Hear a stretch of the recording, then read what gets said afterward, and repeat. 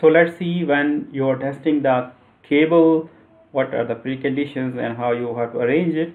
When testing wires or cables, they should be disconnected from panels and machinery to keep them isolated.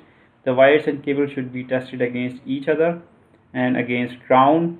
The Insulated Power Cable Engineer Association provides the following formula that suggests minimum insulation resistance required.